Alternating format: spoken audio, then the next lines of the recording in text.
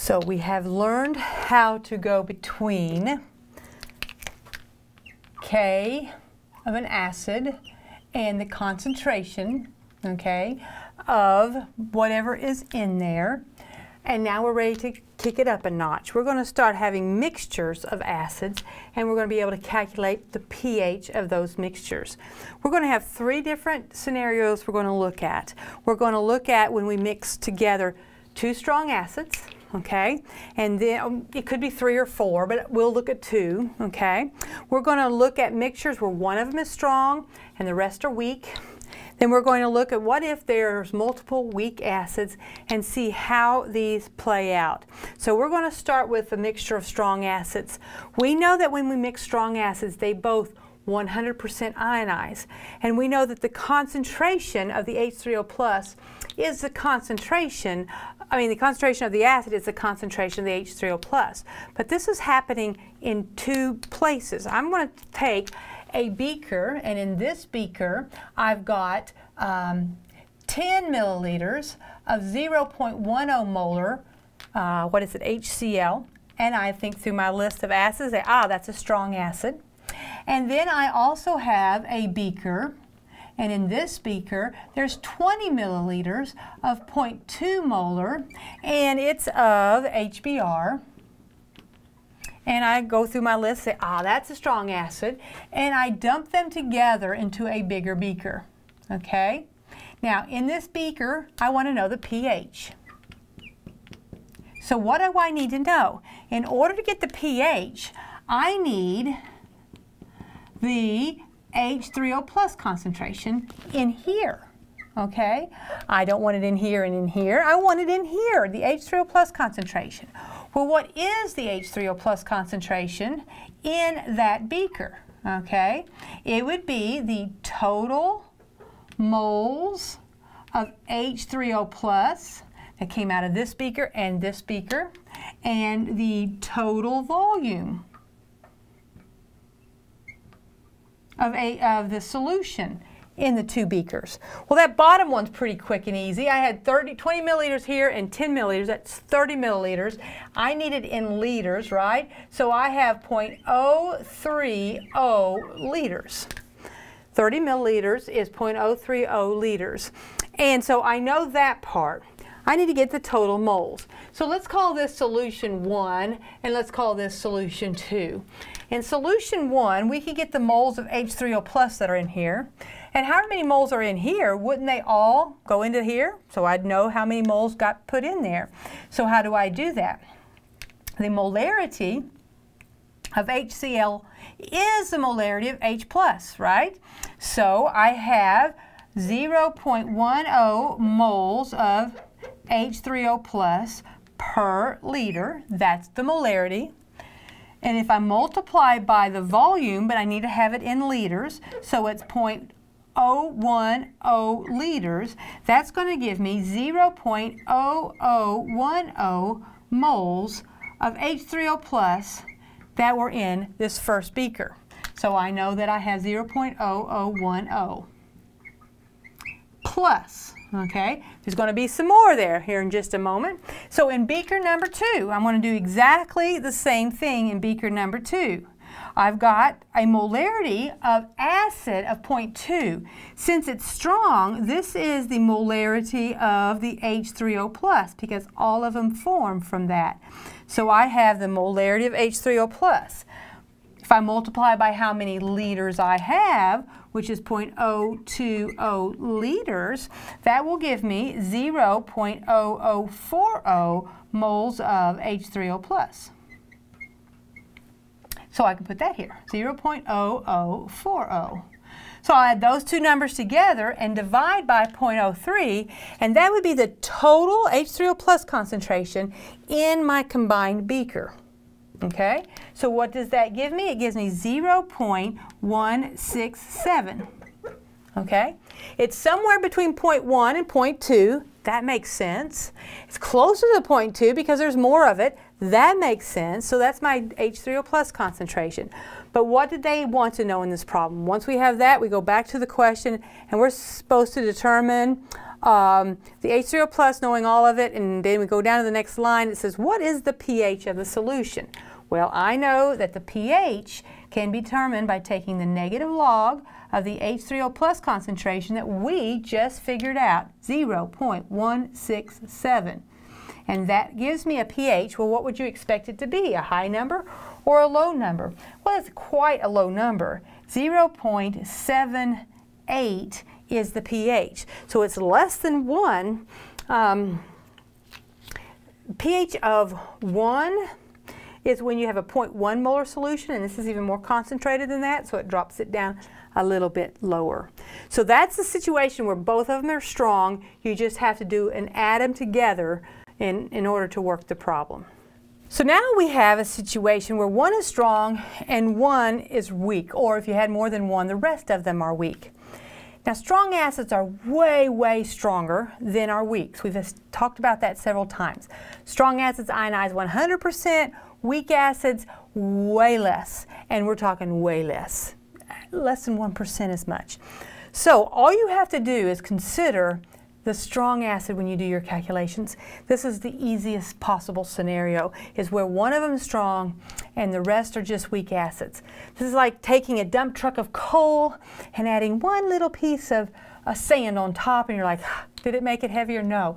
The amount of H3O plus that gets added to the acid solution is so minuscule compared to that strong acid. So I have a problem here that we're going to work, and we read through and we realize that we're calculating a pH, which is what we do a lot in this chapter. And it tells me it's 0.1 molar HCl and 0.4 molar hypochlorous acid, HClO4, and we see a value of 2.9 times 10 to the minus 8. Doesn't matter what that is, because when I look at that, I say all I need to know is the information about the strong acid HCl. And we know that the concentration of the HCl is the concentration of the H3O plus because it ionizes 100%. So I have 0.10 molar as the H3O plus concentration. Well, if I want to know the pH, we just have to take the negative log of that number. Okay, and that's 1. So done. That's it. When it's a mixture of strong acid and a weak acid or multiple weak acids, you can, once you know the concentration. Now the only way we can put a challenge to this is if we'd say, all right, I'm going to take 10 milliliters of the 0.1 molar and add it to 50 milliliters of the 0.4 molar. It's telling me how much I'm mixing of both, and it's telling me what it is before we mix them, and I have to dilute them together and do some work. Here I'm saying the mixture already. I know already in the mixture what the concentration is, so I don't have that complicating factor. So now we have a mixture, and it's a scenario where every acid is a weak acid.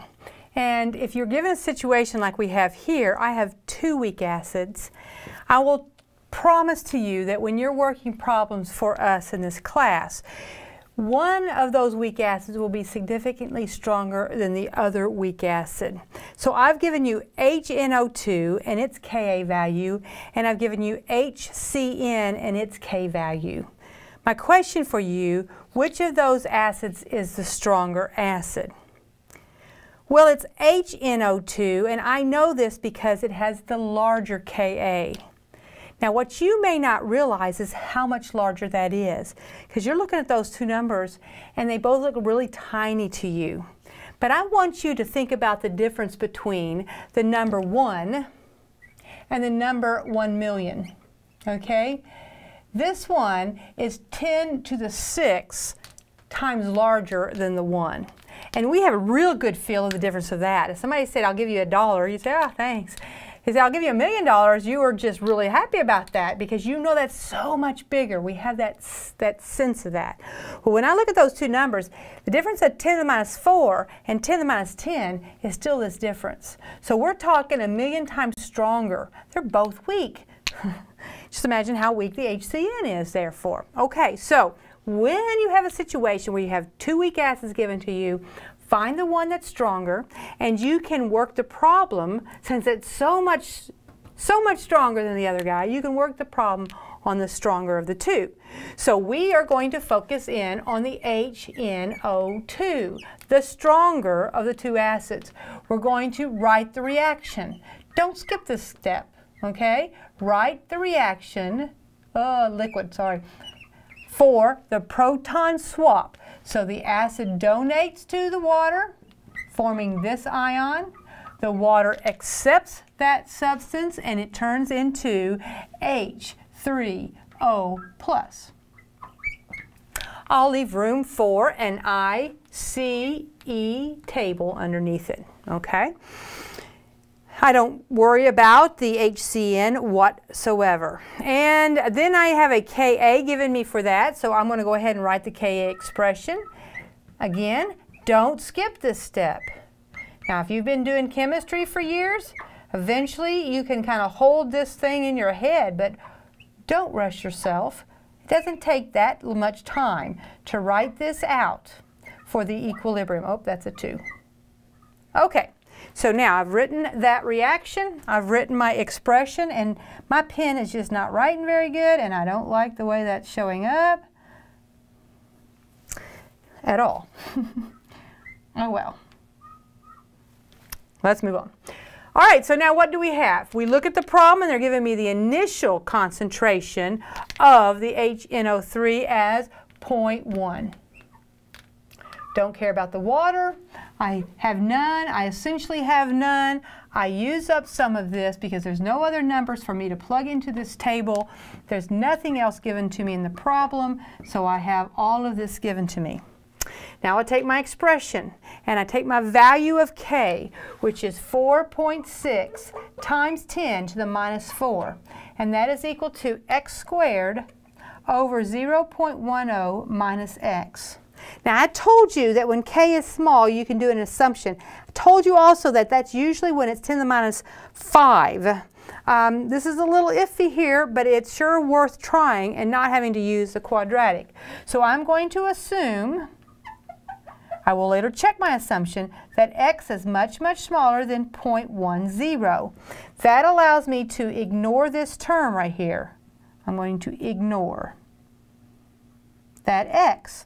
And then I'm going to multiply by 0.10, so I have 4.6 times 10 to the minus 4 times the denominator brought over here is equal to x squared. Then I will take the square root of both sides, and that will give me an x value, and the x value is equal to, let me grab my paper here, 6.8 times 10 to the minus 3. And that would be the assumption, if the assumption holds, that would be the concentration of H3O+. But we should check our assumption, okay? So we're going to check the assumption. Now, what I assumed is that x is so small that when I subtract it from 0.10, it does not change the value. Let's see if that's true. When I take 0.10 and I subtract 6.8 times 10 to the minus 3, I actually do change the number. And it changes ever so slightly, but it changes to the value of 0.0933. That changed. So this was significant. So the assumption wasn't great. Now, is it bad enough that I shouldn't, if it's a sapling problem, if it's on our online homework, maybe I'd go ahead and base it upon that because we accept it plus or minus 2%. But I checked it for a reason, okay? I want to show you what to do. You got two choices. You can say, actually it's 3 choices. It's good enough, let's try it. Okay, it's a test question, what the heck, it's just 4 points, whatever, you know. You might do that. You might say, well, I did this so I would avoid the quadratic. Let me go do the quadratic equation. That's not fun. But here is the last option, and I want to show you. This is what I would rather do than a quadratic any day. I want to take this value that I see right here that I came up with. Oops. Actually, this is the value I came up with. And I want to plug it into here. I'm taking the x that I got. The x that I got. Let me do it from down here. That's my check. We'll ignore it. I take my x that I got and say, okay, I'm not going to assume it's 0 anymore. I'm going to assume it's what I got. Okay? So now I'll take the 4.6 times 10 to the minus 4. I'm not going to change this. But right down here where I assumed it was 0, I'm going to now assume it's what I got the first time. and I'm going to solve for x, okay? And when I solve for x in this case, I ended up with 6.5 times 10 to the minus 3. Did it change? Yes. First time it's 6.8 times 10 to the minus 3. Now it's 6.5 times 10 to the minus 3. I don't know if that's right or not yet. All I need to do this is keep doing it until it doesn't change. So the next time, I'm going to take this x and plug it in here and say, I'm going to assume this is a little bit better assumption. So I take the 4.6 times 10 to the minus 4, and I know you might be getting tired of me writing it out, but I want to make sure you're seeing it in its entirety. In place of where the x was, I'm going to put this new x. Okay, and when I solve for x for this one, I'm going to end up with 6.5. Again, no, I'm going to get up 6.6. Changed a little bit again. So what it does is it bounces, it hits and it bounces on the other side of it, and gets closer and closer until it keeps giving you the same value. Now I did this one more time and I saw that it didn't change. It got 6.6 times 10 to the minus 3 again. So I say, I like that number. I'll put a smiley face next to it. That's the one I want to work with. Now, you might decide, I'd rather do the quadratic than that. I wouldn't. Quadratic has so many places to make little mistakes with your signs and that sort of thing that I'd rather do this iteration, okay, where you're doing successive approximations. You first approximated that it's 0, it makes no difference. Then you say, okay, it wasn't 0, let's try this one. Okay, it wasn't 0, let's try this one. And we did it until it didn't change, and then I like it. Now, we finally have that value. That's a demonstration of what to do when your assumption and your check don't hold true. But what were we trying to calculate? We were trying to calculate the pH of this solution. Well, the pH is the negative log of the H3O plus concentration, and that's what I finally figured out here. This is the H3O plus concentration because it is X, and X is what the H3O plus concentration is. So then I can take the negative log of 6.6 times 10 to the minus, oh goodness gracious, minus 3. And that will give me the pH. Now, I don't have the value for that because when I did the work that I brought in, I forgot to do the check. Once I did the check, I saw it change. It is going to be on close to 2.2, okay? It's going to be approximately 2.2, but put it in your calculator and see what the actual value is. Okay, so that is a mixture where both of them are weak.